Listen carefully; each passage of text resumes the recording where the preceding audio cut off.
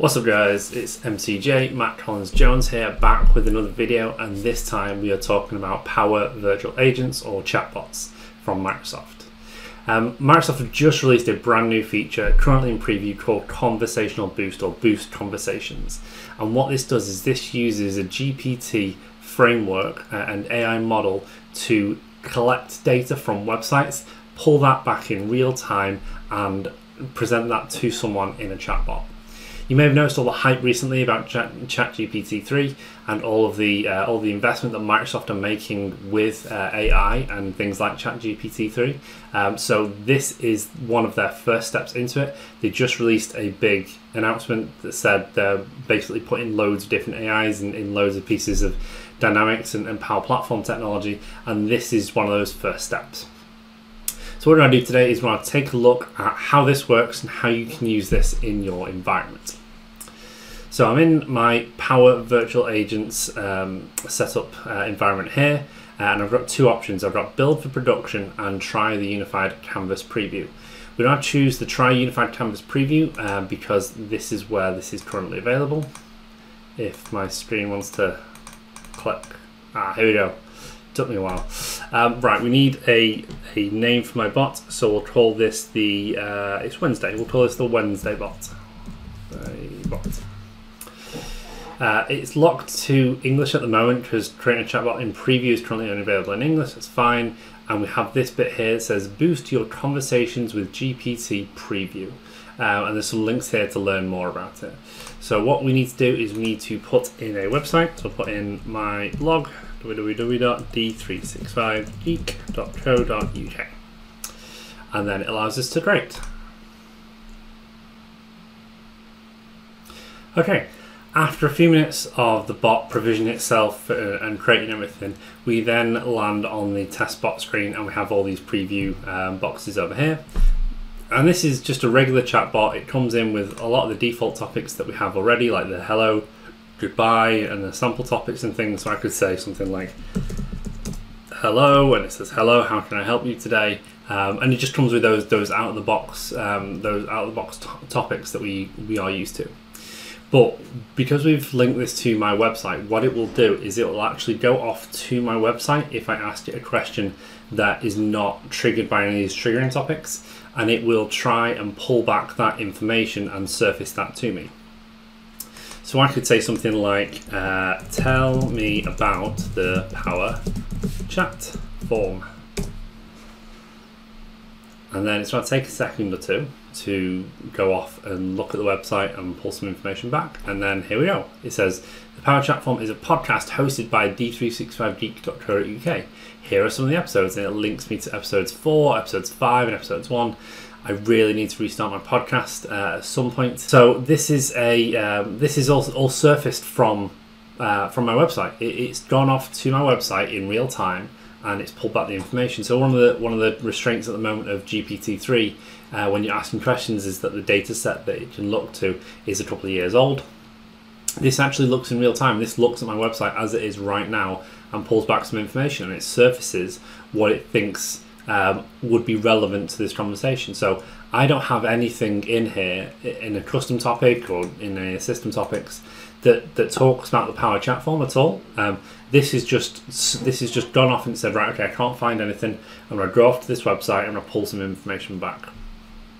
And we do actually get warned as well, so like you can say this is surfaced by Azure OpenAI. So we know that the information has come from the Azure OpenAI aspect of Power Virtual Agents and not via a topic. So we know that. So and we'll let the user know that as well.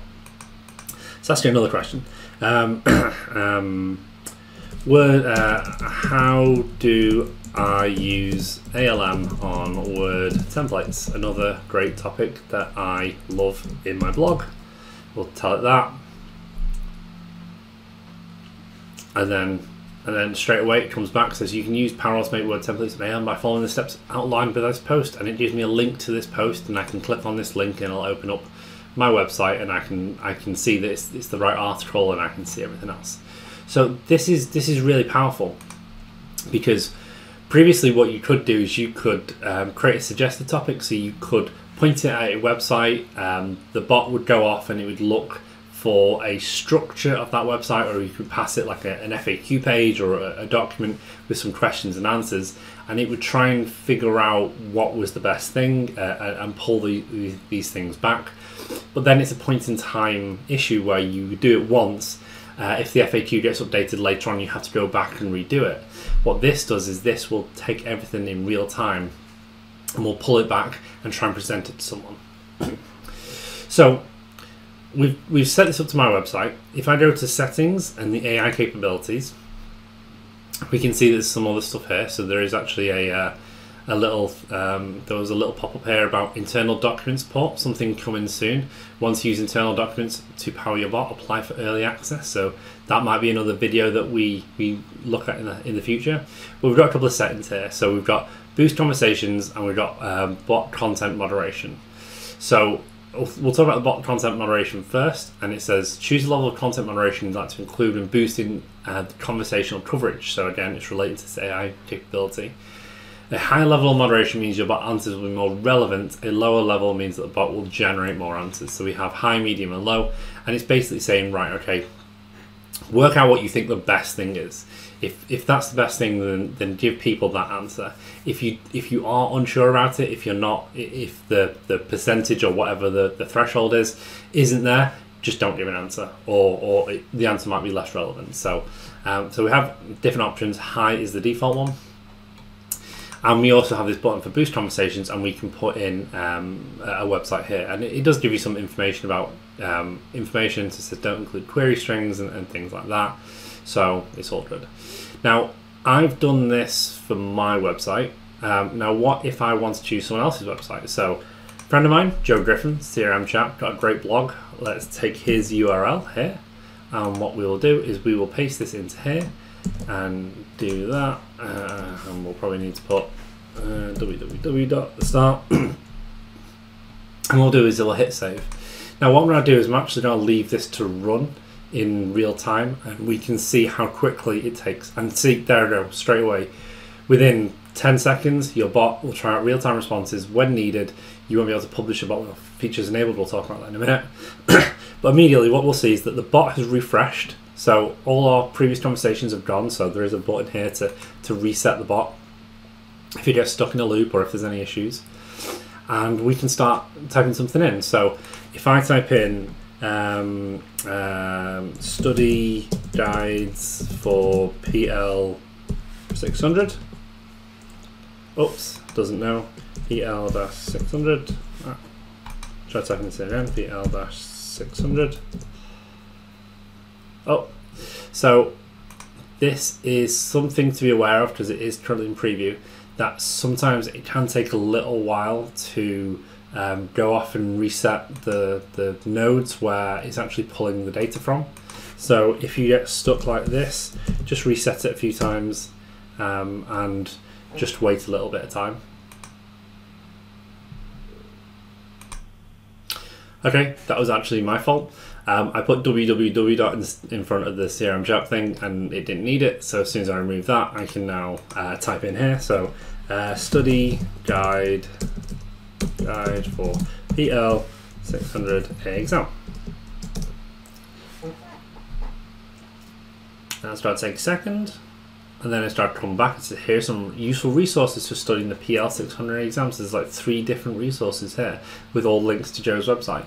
So it's really that quick. It's really that you can generate these things and have it work in real time really quickly, which is going to speed up the production and getting your bot from design to market. So it's really useful. It's really handy to be able to just point something at a website and say, hey, use this in real time. So when you're marketing, update the FAQ page. When there's a new product that's available in the sales page, you can use a chatbot and it'll automatically know the information from there and automatically go and pull it from there. So that's really powerful. Now I did mention that sometimes it can get a little stuck in a loop and you may need to reset it. It's one of the known things of using this at the moment. The other thing to be aware of, as we kind of did put in the website d365geek.co.uk and hit save, that when you see this green bar at the top, it says you won't be able to publish your bot with this feature enabled. So this is a brand new feature. This is something that Microsoft are working on. They're trying to get our feedback, but they do not want it in production at the moment, and they do not want it to be used on external websites and things like that at the moment, because as you may have seen, there are some people trying to trick GPT-3 and all these other things. So Microsoft are working really hard on this feature, and they don't want it in production just yet, but they're really excited about getting these things into people's hands, which is why we have this preview right now. So this is a preview you can use. It's still rolling out across the tenants. I'm in a US tenant at the moment, which is why I can have access to it. I still don't have it in my UK tenant at the moment, but if you do get access to it, have a play around with it, stick it against some websites, and let me know what you think. This is a really cool feature. This is really going to speed up that bot development that we've got here. So it's going to really help companies get those bots out into people's hands much quicker, and rest assured that it's going to be able to constantly update the information, and you don't have to worry about someone constantly going back and re-updating the bot and adding more to it over time. So let me know what you think. Do you like this feature? Do you not like this feature? What is your first impressions of it? Let me know in the comments down below. If you enjoyed this video, if you could like it and share it with a friend, that'd be great. If you've not already, hit that subscribe button, stay up to date with all my latest videos, and I'll see you next time.